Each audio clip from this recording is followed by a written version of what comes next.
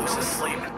Another hour, another day, another week, another month, another year, another decade of the same fucking atrocities occurring on repeat. Guess whose money shows up for the ones in Gaza, not the ones being slaughtered, but the ones there to demolish. Same power established an institution back in 1946, curriculum how to kill communists. Same power took charge of a prison in Abu Ghraib, rape and torture, and they thought that they weren't the war criminals. Same power suppressing the needs of its people and believe that profit margins are something metaphysical. This is what we're best at, I guess. This really rare you want to place your investment. Fuck it, then say it with your chest. Calling me unimpressed, go ahead. Just vent all your frustrations on innocent people of who've had to lay to rest. You hopping on Facebook, say some shit about the homeless. You get a call down and start switching, you're talking real quick. How the fuck you get down to this point, losing your focus?